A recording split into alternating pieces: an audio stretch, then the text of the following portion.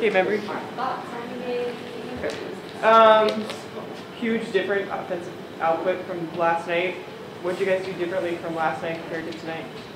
I think last night we played really well in the first and in the third.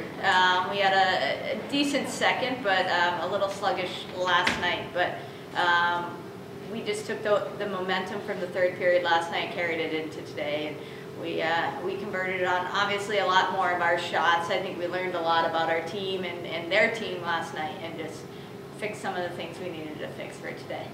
And you guys are 10 games in now. I think you have a break next weekend. What have you learned about your team right now collectively, 10 games in? You like what you see? What's different than maybe you thought you'd see? Or how do you think things are going right now? Yeah, I really like our team. I like our depth. I think it's been fun to see the scoring get spread around. We're getting offense from everybody. I thought our defense was outstanding tonight. I think that actually changed the outcome of the game with their ability to get pucks through, to join the rush. All of the things that we've been talking about all year really came to fruition today. So that was great to see. I think we've cleaned up a lot of our D-zone coverage things that we were dealing with earlier in the season.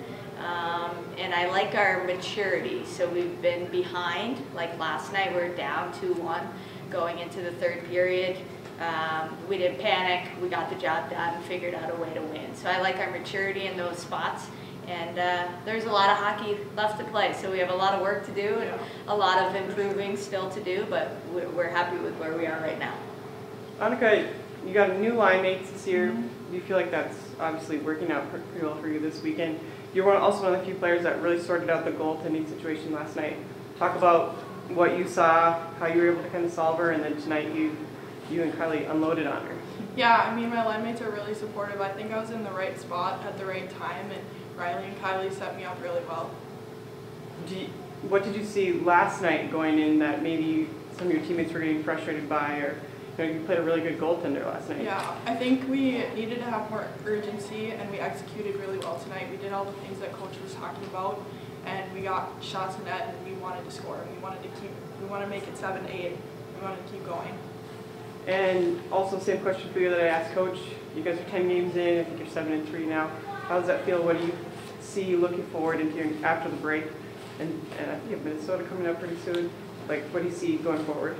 It feels good. I mean, it's a good way to end this section of the season to get into the next part. It feels good. I think it's looking. I think it's looking really positive. We do have a mature team, and last night we weren't shaken by being down, and I think that's a really positive outlook for us. Awesome. Thank you guys so much. Thanks, Kelly. Thank you. I was screaming on the bus yesterday. I was watching